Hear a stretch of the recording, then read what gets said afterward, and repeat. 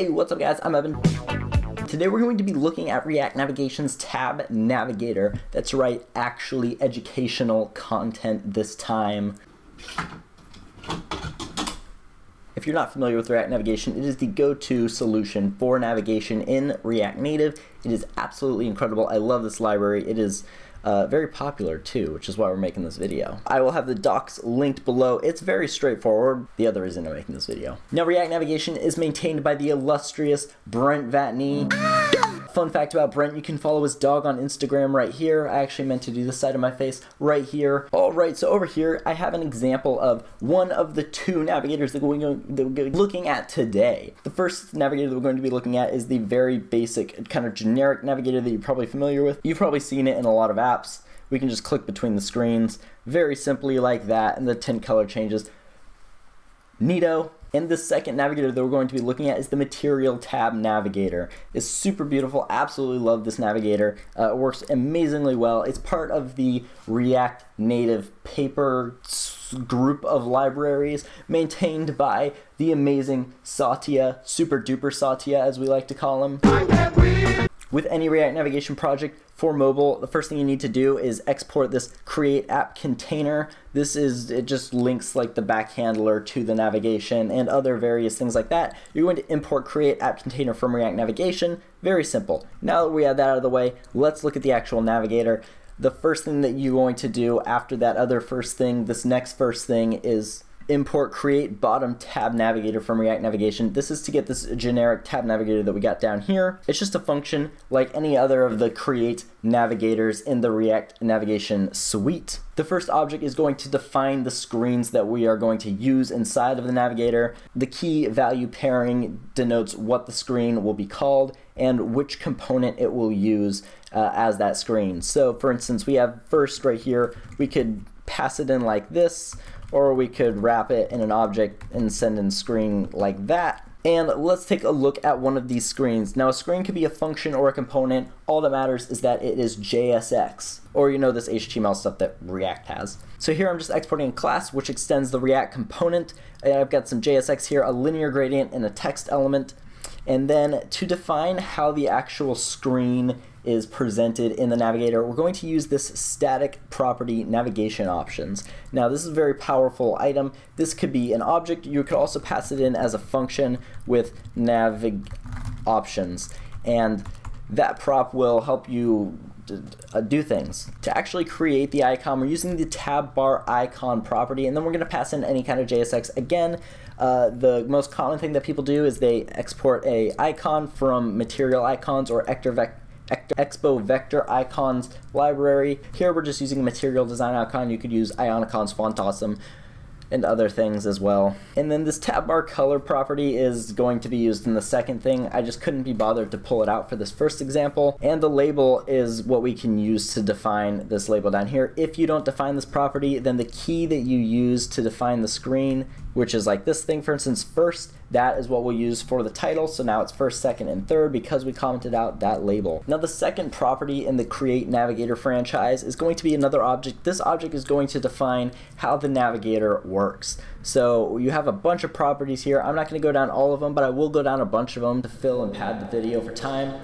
The first one that we can do is initial route name. This will set the initial route name to third. It's just whatever the screen is. These also appear in whatever order you define them in. So for instance, now it's first, third, and second.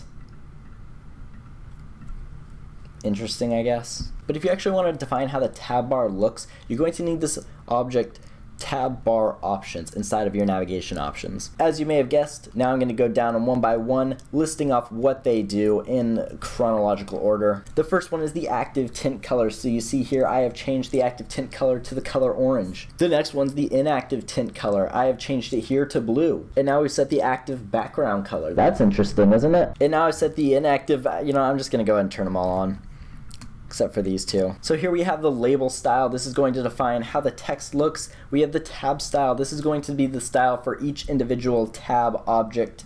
As you can see, it's already just looking absolutely beautiful. Then the style property, which is going to define the style for the entire tab bar view. As you can see here, I've just added a purple line around them. And then these last two props are probably ones that you'll end up using. We have show label, which is going to either show or not show the label. By default, these are both toggled on. And then this next one is the show icon boolean. If we flip that to false, the icon will not be shown. Alright, so that about covers it for the Create Bottom Tab Navigator. Now we're going to look at the material stuff. I was actually going to put this in another video, but I didn't want to make two thumbnails. So let's talk about the Material Tab Navigator. So as I showed you earlier, it's just absolutely beautiful. It animates around like so. The label comes in, the icon lifts up, and the color fills out. Absolutely, absolute. To define the color inside of the screens, what we're going to do is set the tab bar color property to whatever color here. I'm just setting it as the first color of the gradient that I'm using. And then we set the label if we want to define the label. I'm just going to go ahead and turn that off. And it's going to use the keys of the screens. So first, second, third, you can count. All right, so to use the Create Material Bottom Tab Navigator, you need to import it from a library which is not React Navigation. It's called React Navigation Material Bottom Tabs. This library is part of the React Native paper grouping of libraries, which is the material design library for React Native. It's absolutely incredible. I love it. Now, just like any of the other navigation functions, it's going to work the same way. The first object is going to be the keys and the values denoting the screen and the name of the screen. And then the second object is going to define the actual functionality of the navigator. Now, there are two things that you should know about material navigation. The first one being that if you have 3 or less screens, the shifting functionality, which is all that animation, will not be enabled by default. So it will just work like this. That is part of the material design spec. Now the second one, you've probably already guessed it because you're sitting there saying, Evan, the material design spec specifies that the navigation interaction should always be on the top of the screen and not the bottom. What is this nonsense? And you're right. If you want to do a top navigator, you're going to need to import a separate function from React Navigation actually, and that function is Create Material Top Tab Navigator. So just import that if you want the thing at the top of the screen. So let's go ahead and look at some of the configuration that we can define. And again, the links for this particular library will be down below. The first prop that we're going to look at is labeled. You can set this to false if you don't want the labels to show up. Now what's really nice about this is that it will disable the sliding up navigation effect. So it's just really beautiful and it works out of the box. The next thing we have is the active and inactive coloring. As you can see here, I've just set them to blue and yellow. And then something that we've had enabled this whole time is the bar style. Now the bar style is akin to the style prop of the Create Bottom Tab Navigator. This will define the style of this general view here. So you see I'm just setting there's a line here at the top of the thing. Anyways guys, that is it for today's video. I hope you enjoyed. I hope you learned something. If you like this video, be sure to leave some claps in the comment section below, and I will see you in the next video.